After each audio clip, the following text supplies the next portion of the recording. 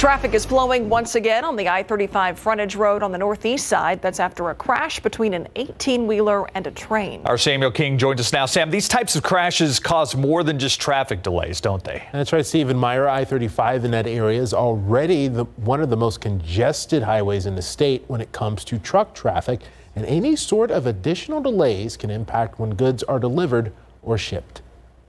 SAPD says the driver of an 18-wheeler was trying to beat an oncoming train when that train ran into the truck's trailer. Dangerous behavior, to be sure. In this case, the driver wasn't significantly injured. The bigger impact this time was on traffic, tied up on the access road for hours, impacting not only whatever cargo was on the truck, but also the stuff stuck in traffic. Nicole Kaskakidis is a researcher with the Texas A&M Transportation Institute.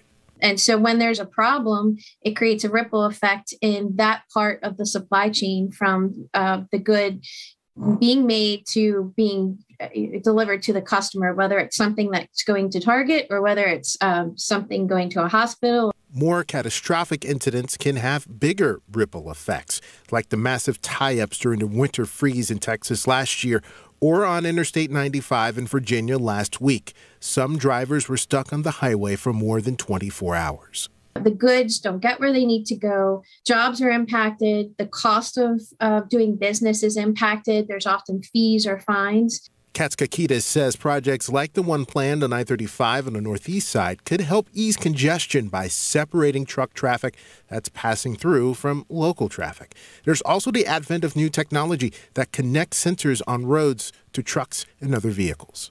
Being able to alert truck drivers before it's too late, help them get safely to an alternative route, and to have intel about the experience on the road. Researchers continue to study the impact of the pandemic on the freight industry and some lessons learned.